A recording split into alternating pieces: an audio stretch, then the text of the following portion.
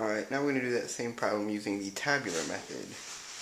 We still got to pick one function, one part of this to be the u and one to be the v.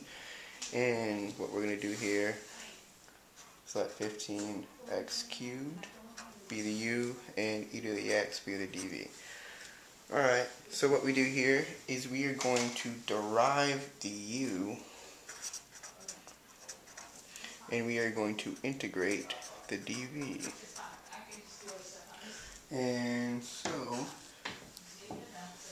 we're just going to keep deriving this until we hit 0. So 45x squared, 90x, 90, and 0. And then we stop. And then we just keep integrating this side, which this is just going to keep being e to the x.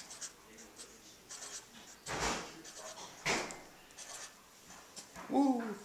Alright, and how we use this is the first one's going to be positive, and the second one's going to be negative, positive, negative, and so on and so forth if you have more. And then our answer is going to be in this little diagonal thing.